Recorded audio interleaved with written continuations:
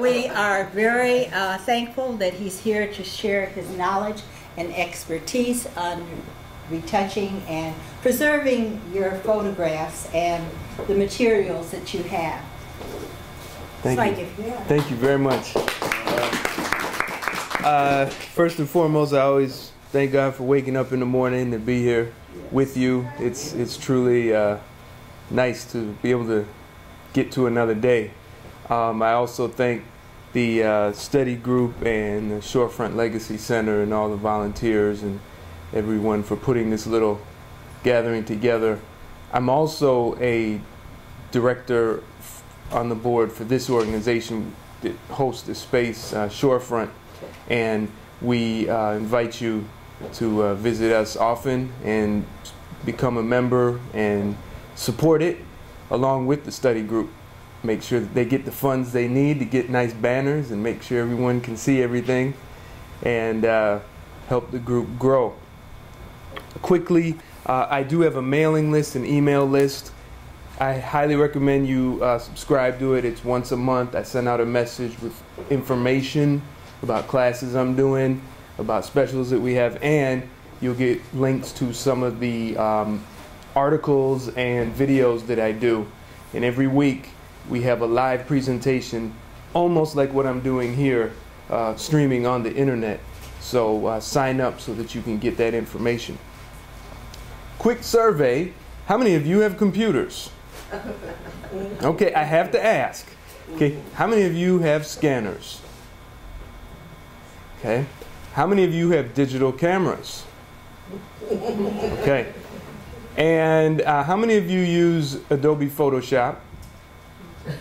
How many of you use Adobe Photoshop Elements? You might have one of them. Yeah. Right. Well, I need to know because I gotta craft this so that it fits what you have. You know, when you're, you look at if you happen to see any of my work, or if you go online, you'll see a lot of before and after images, and you'll say, "Wow, that's a pretty messed up picture there." The problem is, we need people to understand that you can prevent your pictures from looking bad or getting worse. So we have to know first about prevention. You have an automobile. Some of you have an automobile. You got to get the oil changed. Got to get that tire pressure checked. If you don't do those things, it breaks down pretty fast. Same with your body. And same with your family history. So we need to talk a little bit about photo preservation before I get to the nitty-gritty. And I have very little time, so I'm going to go kind of fast through it. And if we have questions, hit me after the talk, just so that we can get through this. And I hope to get to a demonstration. And I forgot to ask, did anyone bring any old photos with them? I see someone in the back with a plastic bag. Come around this way. Come around this way. Okay, I don't want you to trip. All right. So why don't you bring that up? Bring that up, and hopefully I have time. I'd like to actually work on a picture. All right. So there's two stages to this preservation. All right. It's analyzing what you have. How many of you have some type of family photographs, whether it's your generation, your children's generation, or even further back? Raise your hand. Okay, you have something. Great. Yeah. Put. Okay. Do you have others? Yes, I do. But okay. That's the worst one. That's the okay. Yeah, but please put them here. Just put the whole bag here. Yeah. Just put it here. Just put it here. Because every picture is important to discuss if possible, if I can get to it. So taking care of what you have. And then there's the other stage, and that is where someone like myself will come into play, whether I'm teaching you how to do it or whether you hire me to do it, and that's digitizing it. And digitizing generally means scanning it in and maybe working on it. There's some terms you should be very familiar with now. Okay? We have a term called archival. I put quality in brackets because just because something is archival, well, we need to understand what that really means. And what that means is it's a level of quality. So if you see something that says this material is archival, well, it's talking about the quality of the material, how long it lasts before it starts to break down, and that would be between 50 and 100 years, generally. That's what number I came up with in some of the research I do. We have a term called PVC. This is in all of your plastics, all your plastic materials, unless it says PVC free. So this is called polyvinyl chloride. There's another thing called lignin you should be familiar with. There may be products that say it's lignin free. Lignin is what's known as the impure organic matter found in wood. Now you can't take out all organic matter from wood or paper because it wouldn't be paper. But we have to get rid of the impure ones, which tend to be more volatile and break down faster. CDR, CD-R actually, got to be specific. It's called once recordable compact disc. These are little CDs that if you buy music at a store, it's on these discs. You have CDRW, which is rewritables. These are CDs that you can actually write on and rewrite, erase and write again and erase and write again. Then you have DVD-R.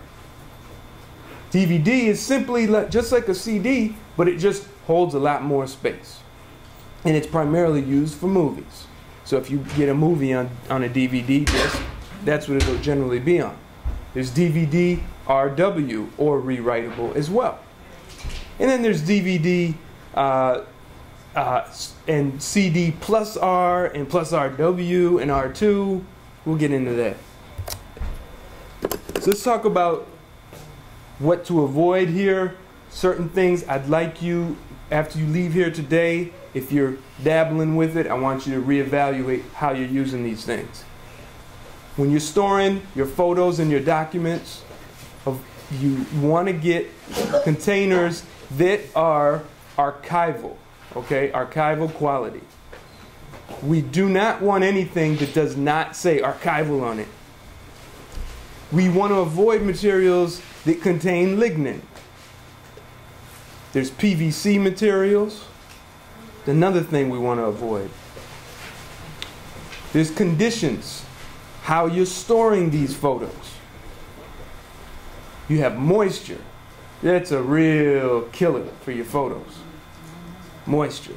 There's light, sunlight, more specifically. The sun is a massive star with lots of energy and heat and power on all kinds of wavelengths. It loves to fry things and cook them and give them life.